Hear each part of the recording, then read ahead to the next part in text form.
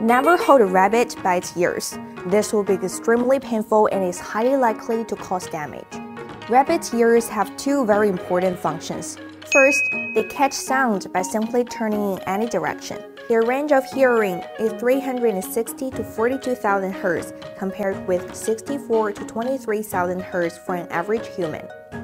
Second, rabbit ears have an extensive network of blood vessels that provides a lot of surface area to release body heat. So how should we properly handle a rabbit without holding it by the ears?